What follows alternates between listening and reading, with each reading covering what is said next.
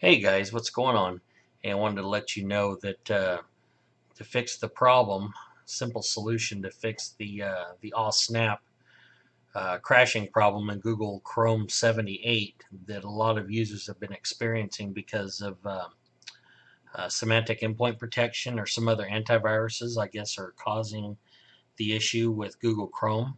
And instead of doing a registry edit or changing anything like that. There is a very simple fix until Google Chrome can update it or whatever they're going to do. But as you can see, when you double click on that, if you are faced with this problem here, with everything crashing and not working, there is a simple solution to fix this problem, and I'm going to show you exactly how to do it right now.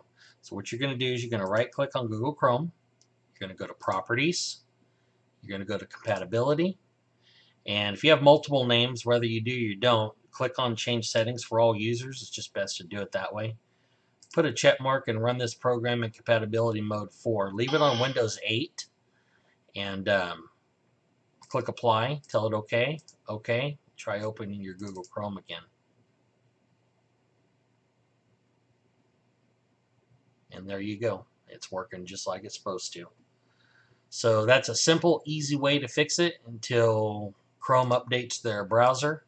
And I just check it maybe every week, every 2 weeks. Go back, turn your compatibility mode off, and see if it works like it's normally supposed to. If not, just leave it in compatibility mode for Windows 8, and you should work just like it did before. Anyways, I hope this video helps everybody, and I want to give kudos to a Reddit user for coming up with that solution. It's not mine, but it does work on a laptop I've got also that's having the same problem. So anyways, hopefully that works for you, and good luck. Thank you.